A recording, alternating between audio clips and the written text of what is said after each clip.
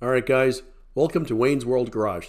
Today we're cutting the fourth log for the rest of the hay wagon deck boards for Charlie. So this is just a quick video. We didn't finish the second pulley with a 3/8 inch cable yet, but I made some temporary bushings. I'm not going to show you that and put them in. But we're going to cut this poplar up and then I'm going to drop these guys off at Charlie's house. And he's a great character. You'll enjoy that. Get to check out his Mack truck and some of his other cool stuff at his farm. So I hope you enjoy this. Have a great day. And sadly, the start of this is just my helmet cam. I had the other camera running, but apparently I forgot to turn it on. My bad. So you just get to watch the helmet cam for the first part of this. Sorry, guys. I had a problem last week, but we had that much hanging over. Well, that's what I'm kind of wondering. It should be more centered. Thank you. Can I take it off? Yeah. So take it off, and then... Push it should we off. push the log forward, come in, take it off? Yeah. Yeah, well, hold on. We're going to push it forward, then roll the log off.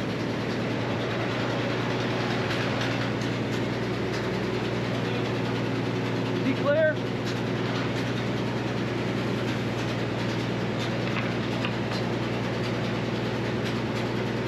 Good? That was cool.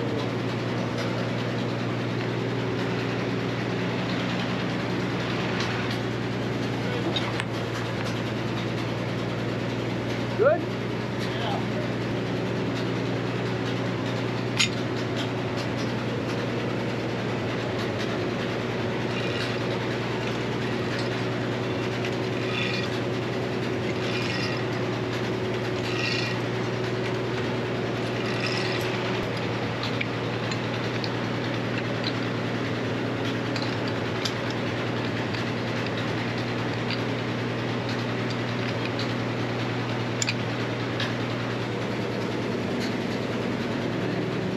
So I think, go like this, lift them up, leave them up. Leave these guys up. Leave them up. There you go.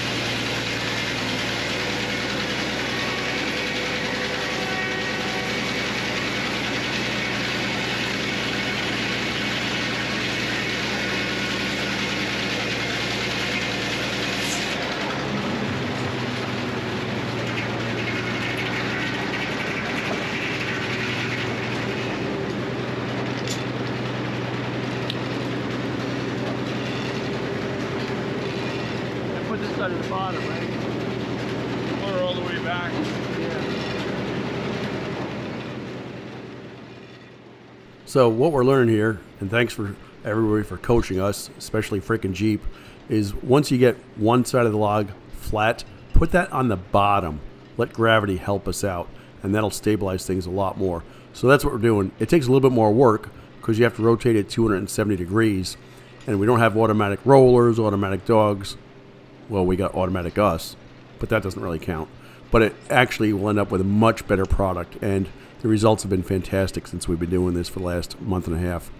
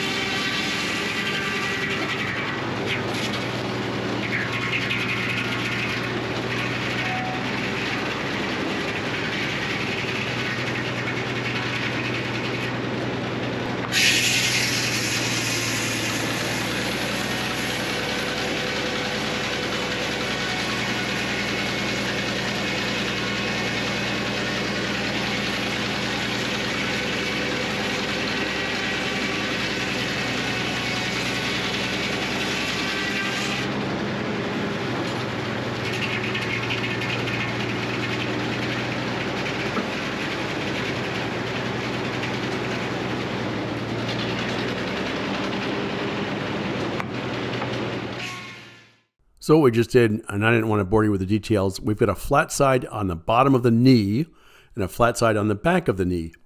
So we know it's perpendicular, 90 degrees and all that stuff. And we'll be cutting perfectly straight boards. How cool is that?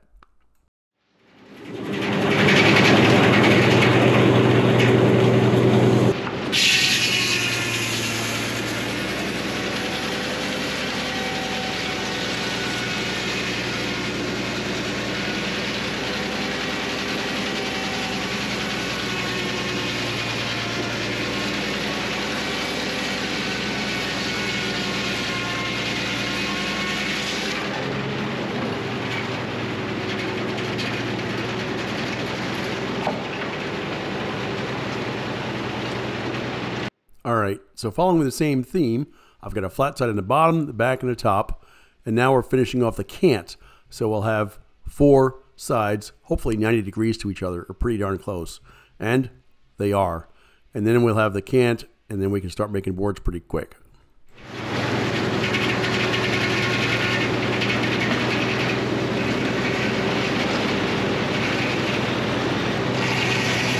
Here is this cant is about 13 inches wide. And I could turn it again, I suppose, but who cares? So I'm going to cut it in half, and then we'll have nice 6-inch deck boards for this hay wagon.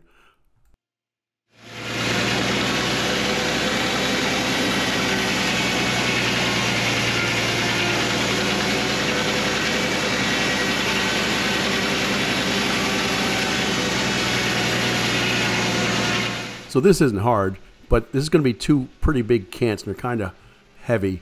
So if I go too fast, the cant is going to fall off onto the deck, unloading deck, and then people will be really unhappy with me.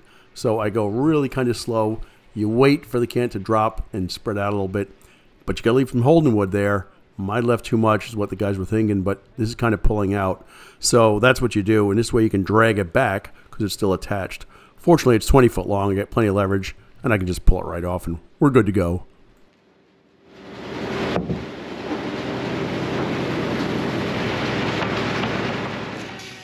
All right, so here we are. We're 12 minutes into cutting this log, and now we're cutting deck boards for the hay wagon, 18 plus foot long.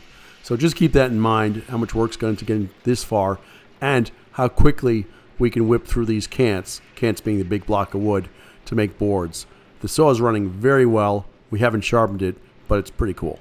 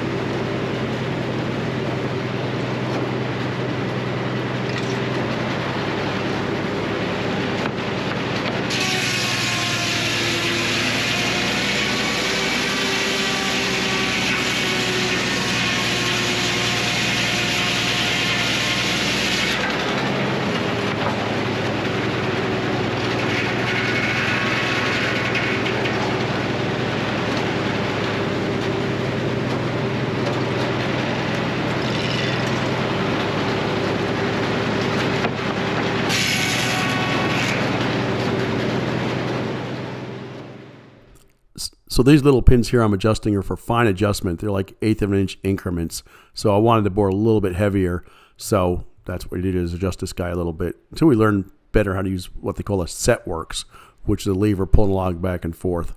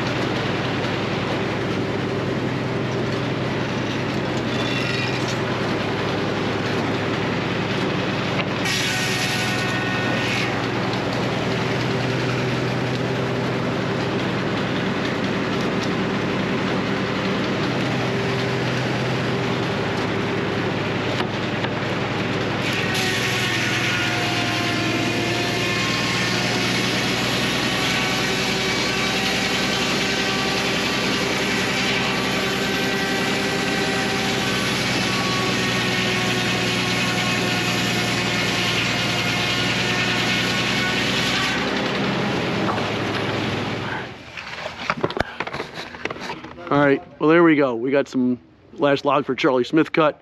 Load him up. We'll get him out. We'll get this pulley back off and figure it out. We ended up at the sawmill today. We cut the last fourth. He brought us 4 logs, or I brought 4 logs from him. And we made poplar boards for his hay wagons out of it. 84 years old, and the guy still needs boards for his hay wagons. So good deal on that. So it's nice looking wood. Very, very happy. We're cutting nice looking boards. These guys look pretty straight. Everything looks good. So we're kind of optimistic what we got going here. We're getting some things straightened out, and the guys are doing a great job. You know, we're taking our time. We're starting to think here how things are going. So, and he's got some nice boards. Some of these boards are 19, 20 foot long. Takes a little bit of effort to load them up onto the deck for us to cut them, but it works all right. So we've got 4 logs here, and he's got quite a few boards when you think about it. Enough to keep Mr. Ed happy for his hay wagons and stuff like that. So what we'll do is we will get Old Blue, see if Old Blue starts. It's cold out. It's going to be 12 or 14 degrees tomorrow. Not tomorrow, Friday night. And that's just unheard of here. It's Maryland. We're babies. We're not used to the cold. So let's see if Old Blue starts and we get out of here. This truck's a 1988 F250. It's loud. It's hard to hear anything when it's running, but we'll see what happens today. Let's see here. Glow plugs. Glow plugs on. Glow plugs off. Contact. Yeah. All right.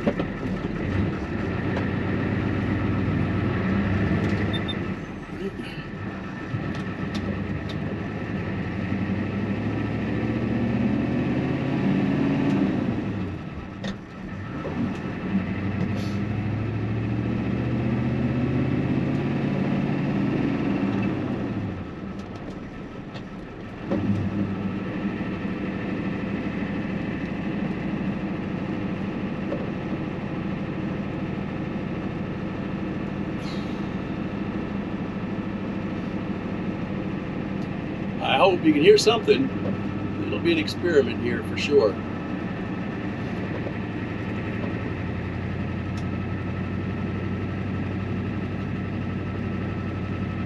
I'll keep the music off because apparently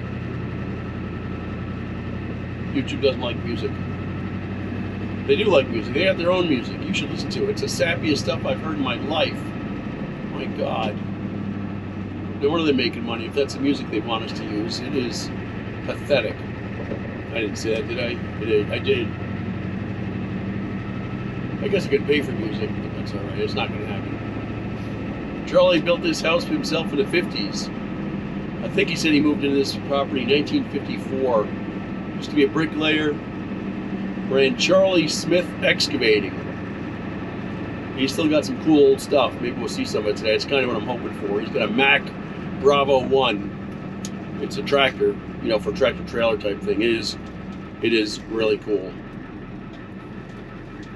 All right, clearing the right, clearing the left. All right.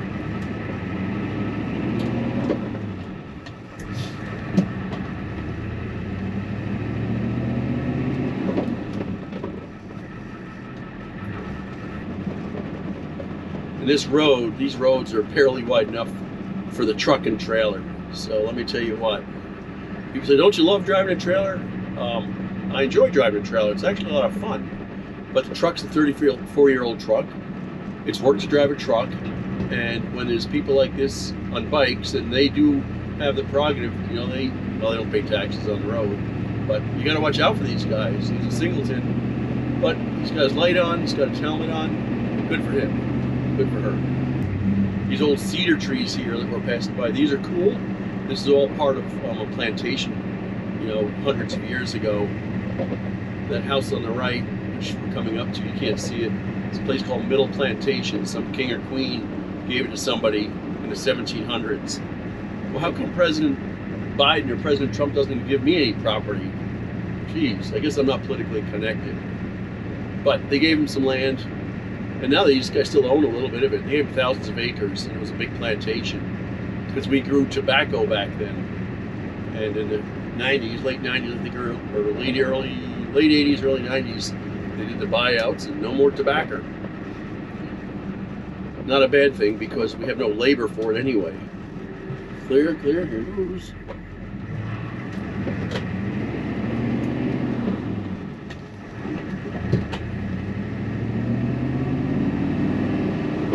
I'll be getting a look at some of this stuff, probably not.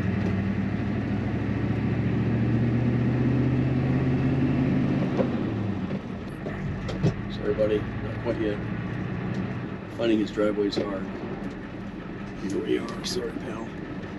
There you go. All right, Charlie Smith. I get it right. What has he got here? He's got this JCB.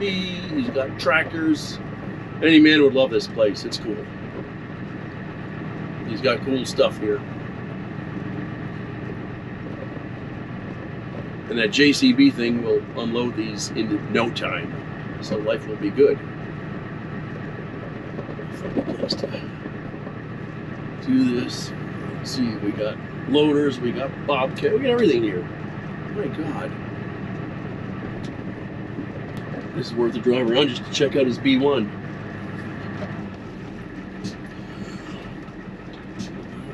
Block me there. What?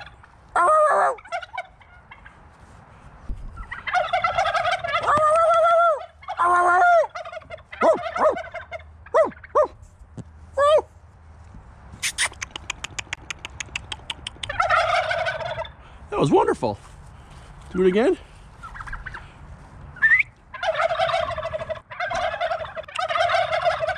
Well, that's perfect. What? You guys are hilarious. So how many people you know have a Mack B1 truck in their backyard? This is just a cool truck, and it looks like it's in good shape too. That's awesome. Farm truck. All right, let's get these things off here. And when he operates, just talk about a smooth operator, you will be impressed. Watch him wreck my machine today, but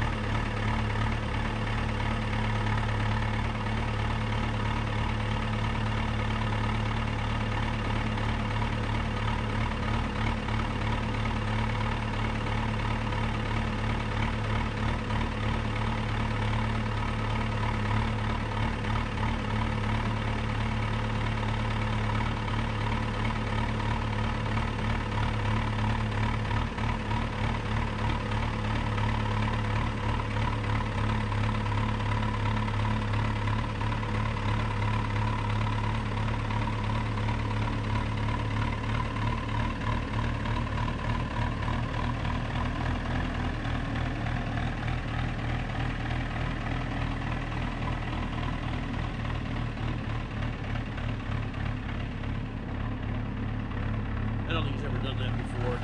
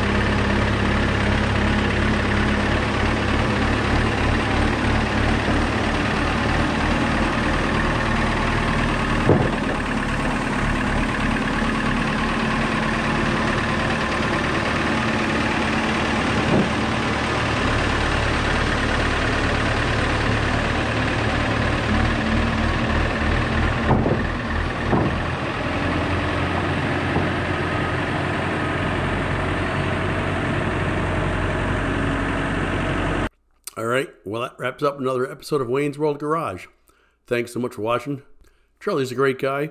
Now he's got a whole bunch more deck boards for his hay wagons. His turkeys are happy. He's happy. I'm happy. We're all happy. Got more projects at Sawmill. I'm going to do a video on putting the bearings in those pulleys. And the next one is that the knees, our knees, and I'll show you a quick picture of these things, are flopping back and forth.